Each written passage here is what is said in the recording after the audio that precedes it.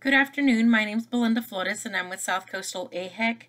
It's my pleasure to do a presentation for you. For the Head Start staff, thank you for everything that you do. I want to thank Dr. Jones for the opportunity and her staff for allowing me to help present this PowerPoint. So today we're going to talk about medication administration in early education and child care settings. Our sources are from Colorado, New Jersey, North Carolina, and West Virginia on their guidelines for medication administration. So know that we did borrow this curriculum from them. This is Module 1. In Module 1, during Module 1, we're going to identify different types of medication, why medication is given, how it is given, how to store it, prepare it, different administration techniques, and then, of course, supporting good documentation in medication administration, and also recognizing and responding to adverse reactions to medications, and then also having the appropriate policies about medication administration, and then making sure that they are implemented. Again, a disclaimer, this curriculum is for it provides education to personnel in child care settings who give medication to children but are not licensed health professionals. It does not substitute for the written policies and medical professional medical guidances that are out there. And also, actual care must be based on the child's clinical presentation, the healthcare professional's orders, parental guidance, personnel experience and training, and the policy of your facility. So each program must review state laws, regulations, and resources, and we're to adapt them accordingly to those that apply to us. So what's going to be covered, again, typical and routine medications for short-term use, medications taken on a regular basis for chronic health conditions, and emergency medications. What's not going to be covered in this instructional program is special medications like injectables or rectal medications, some clinical explanations on several conditions, like if we're going off on tangents or extreme trying to treat. We're not here to treat. We're just providing the medication that the child needs in order for them to be safe. And then if it's an emergency, being able to contain it or monitor it until the emergency personnel gets there. Also, not being covered in this program will not be caring for children with special needs or dietary issues or restrictions or supplements for allergies or other medical conditions. Though these are very important topics, these will not be covered in today's program.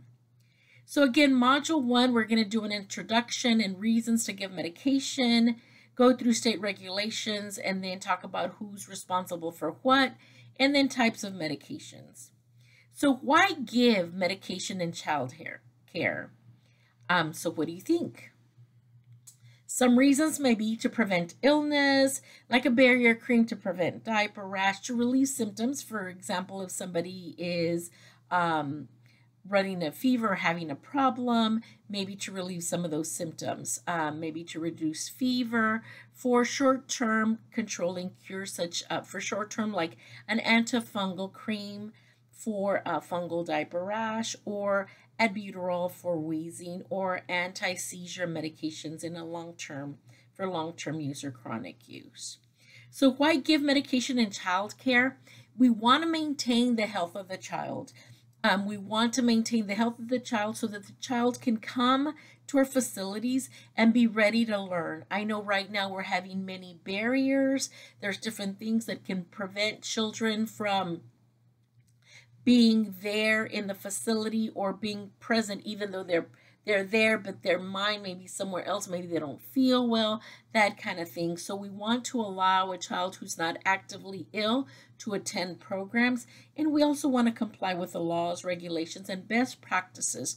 We want to give the child the best they can to be at their very best. So we want to do our part to maintain that they are there ready to learn. So when should medication be given? Medication should be given at home, especially we will talk about this throughout the presentations. The first medication, first dose should be given at home. If at all possible, medications should be given at home by parents or guardians. Prescribers should minimize the number of doses given to a child at a child care facility. So the least amount of medication that we can give in the child care facility, the better. We want children to be able to take their meds at home with their parents or guardians. So some of the regulations for state licensing is seek to ensure basic health and safety parameters, are minimal standards for license programs to operate legally. Those are state licensing regulations. For best practice standards, we want to optimize standards to strive forward. We want to set best practices such as caring for our children. This is one of the publications. So what does the ADA law say? The ADA law says that centers have to make reasonable modifications to their policies and practices to integrate children, parents, and guardians with disabilities into their programs. So centers have to make reasonable modifications so that children with disabilities, their parents and guardians are able to participate in their programs. So how about liability? What is liability? Liability is something for which one is liable, or we have a responsibility, a debt, an obligation. That is the definition for liability. So child care providers are more likely to administer medication than perform CPR in a child care setting. So we are responsible if a medication is to be given at the center. We're responsible that everything was taken care of, the right dose, right time, right route, these kinds of things. So we want to make sure that we are administering that medication safely to the right child. So again, we have to go through a training. I think it's once a year for your program. So again, we want to review liability insurance for any stipulations related to medication administration. So we want to make sure that everybody understands what the rules and regulations are when administering medication. So responsibility triangle. So think about a triangle. You're looking at the triangle, child being in the center, parent being the tip of the triangle, health professional being on the other end, and child care provider being on the other end. So this responsibility triangle is taking care of the person in the center of this triangle, which is the child. Remember, it's everyone's responsibility at the points of this triangle to do their best to ensure that the child is well taken care of. Everybody works together for the best outcome. So we're going to start with the parent, the top of the triangle, the parent or guardian responsibilities. Their responsibility is to make sure that the child has regular checkups and is up to date with immunizations. They complete communication about child symptoms and health status. For example, they need to make us aware. Perhaps the child already had a small reaction to that medication in the past. They need to communicate that to us. They need to consult their child's healthcare provider professional about diagnosis and care. So they need, if a child is under treatment or has symptoms that need treatment, it is their responsibility to seek out that healthcare professional so that they can treat their child. The parent is also, or guardian is responsible for being compliant with the medication policies and completion of forms. If forms are not completely filled out with a signature, we cannot administer medication. Everything has to be completed. Communication with healthcare professionals about the child care setting also is the responsibility of the parent. Just checking to see if y'all were awake. So the responsibilities for the parent and guardian continue. Asking the healthcare professional whether Medication can be given at home, um, and preferably at home and not in child care. So can we give it in the morning before they go? Can we give it when they get home from school? That kind of thing is best. So it's their responsibility to ask that. It's the responsibility to provide properly labeled medication and provide appropriate measuring devices. We can't just go by, well, it's a teaspoon, we'll just grab a teaspoon. No, we have to go with appropriate measuring devices when we're going to administer medication to a child. Providing up-to-date emergency contact phone numbers. I have had the privilege of presenting this this module and this training for a few years now for the Head Start, pardon. And I heard how a parent had not given any numbers, and then when the parent was finally found, they were like, well, I'm not leaving work, I'm going to, stay at work. So the member of the agency had to be there with the child. So it's very important that the parent provide up-to-date emergency contact phone numbers and emergency contacts for that child, just in case of emergency. We hope that we never have to use those numbers, but if we do, then those numbers are available. Going back to the parent's responsibility or guardian's responsibility of picking up the child as well. Promptly picking up their child when notified of illness is their responsibility. Arranging for backup care is also their responsibility. Working constructively with child care providers to determine when it is appropriate to care for their child during a mild illness. Again, these are all responsibilities of the parent or guardian. Now, the child care provider responsibilities, okay? So the child care provider responsibilities. Careful periodic monitoring of health records, like their history, physical immunization screenings, are those up to date? Making sure that those are up to date is the child care provider responsibilities. Practicing daily health checks, also the responsibility. Having and communicating clear policies on medication, exclusion and readmittance. Also, maintaining good hygiene practices, especially right now with COVID. We've got to maintain very good hygiene practices. Promptly communicating with parents or guardians about their child's symptoms. Using available resources for health consultation, and obtaining training about medication administration, which we are doing right now. Continuing with now the healthcare professional, so the doctor, the MP, the PA, whoever is treating the child, their responsibilities is to complete all child care health forms legibly.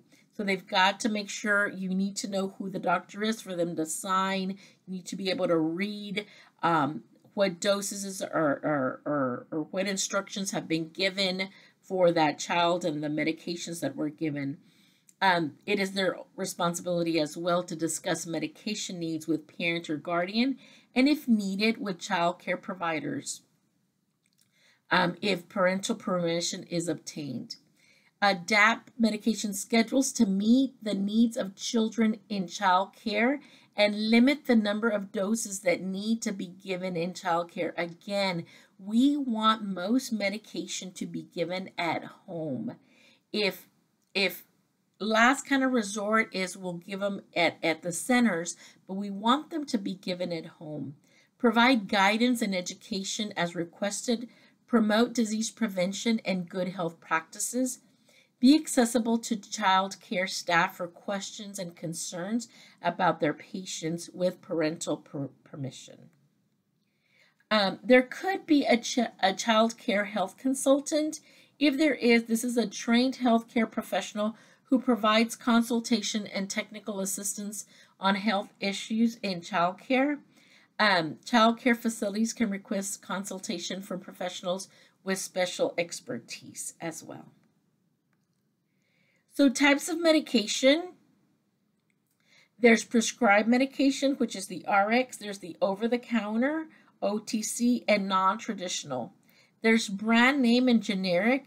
There's oral, which they take by mouth, topical, which is, applied to the skin, or inhaled, right? Maybe like a albuterol inhaler type of thing.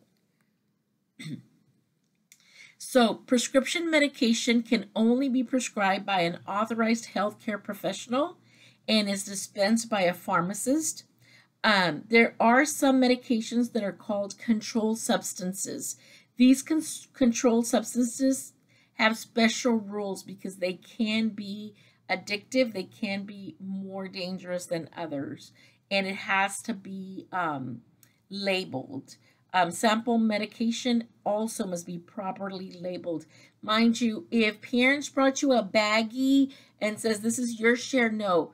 The parents need to notify their healthcare professional that if medication is to be given at the center, then 2 bottles need to be given so that the amount that needs to be given at the center will be in the bottle for the child that for that medication that's going to be given at the center, and then another bottle that's going to be given at home.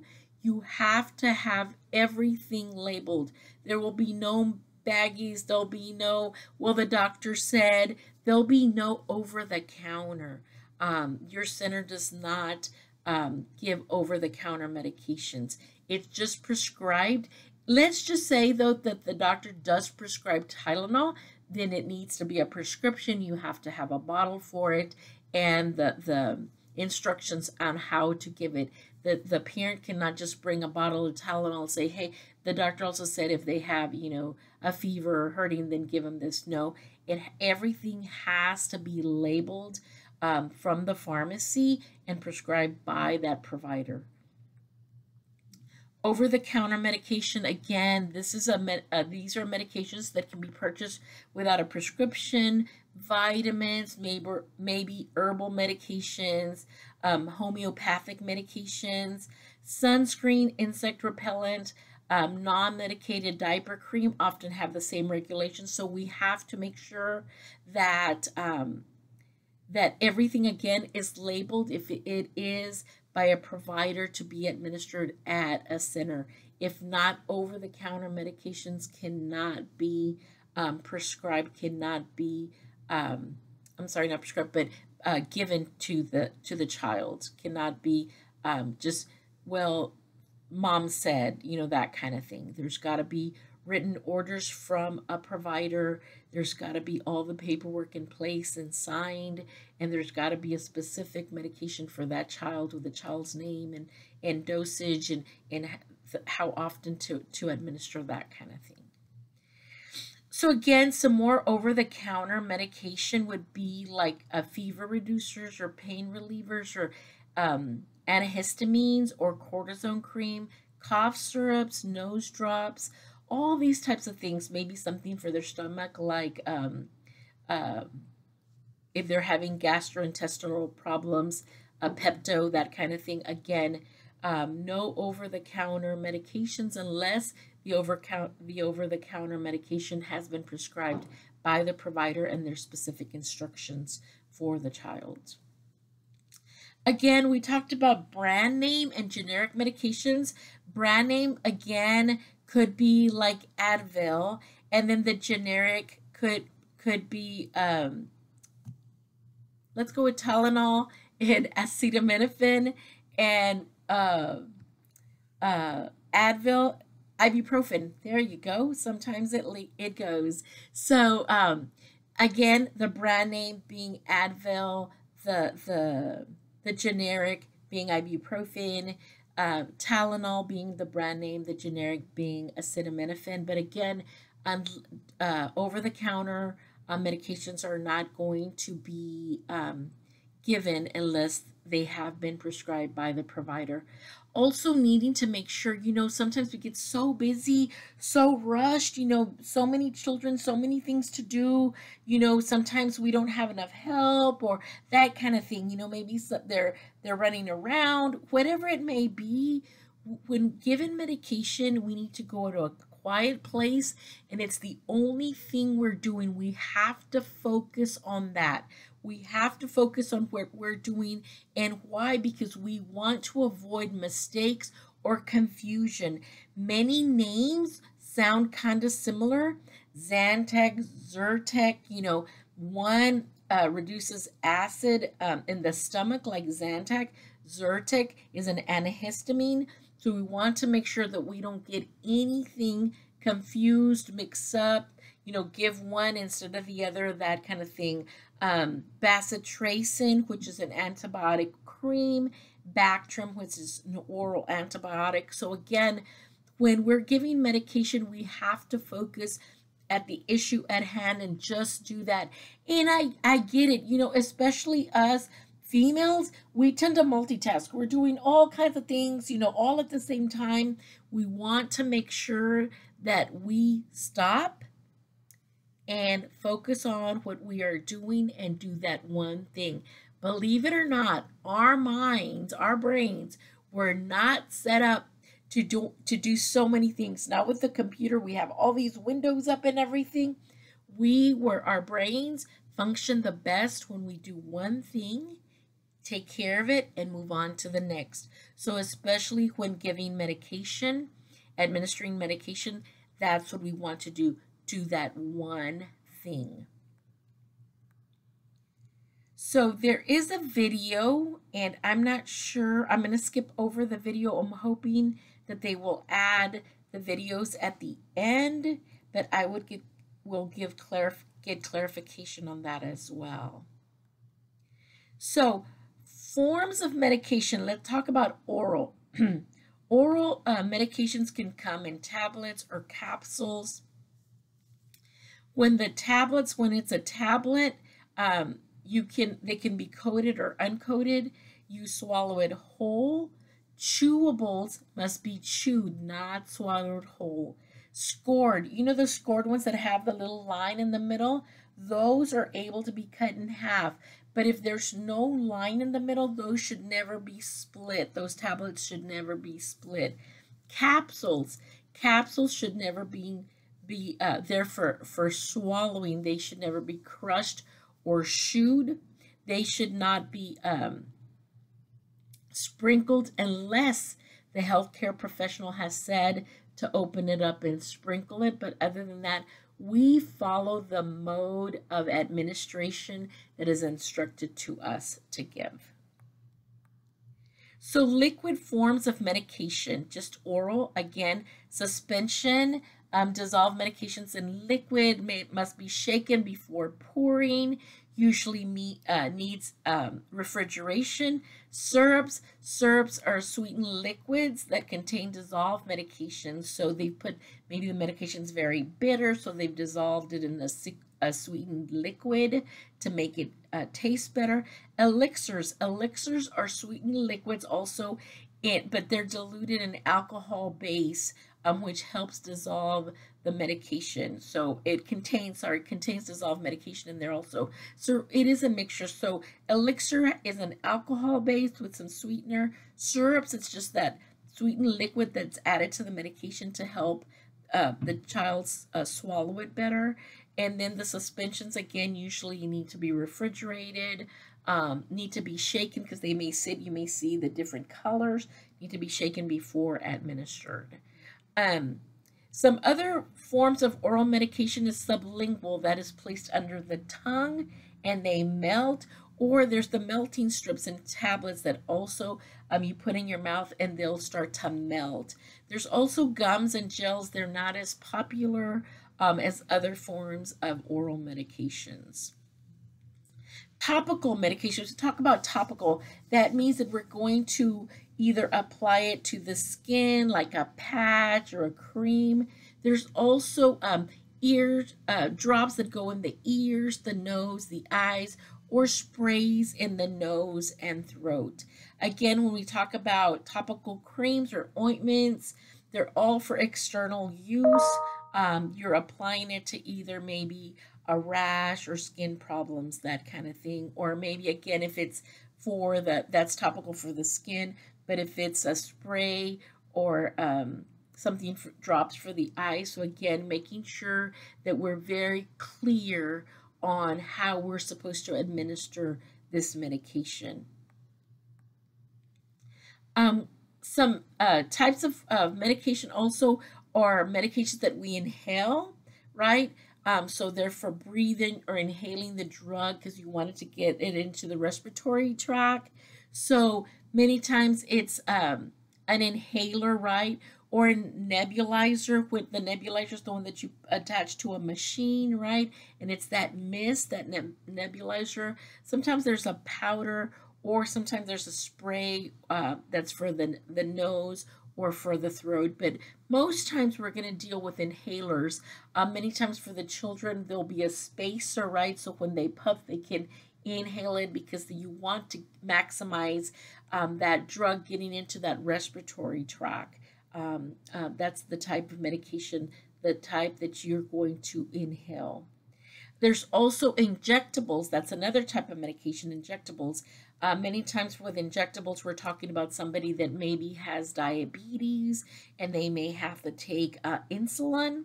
We're also talking about somebody that maybe is severely has a reaction to something, has a very bad allergy. So we have EpiPens or EpiPen Junior available for those children. And again, that will be very specific to that one child, and the doctor or provider will have sent specific instructions for that, for these children that will need these types of injectables. There's a separate training for this, for injectables, and it will not be covered, just an overview in this presentation. Again, suppository is another form of medication. Those are inserted into the rectum. There's special training also that is needed for this and will not be covered, but we just wanted to mention it.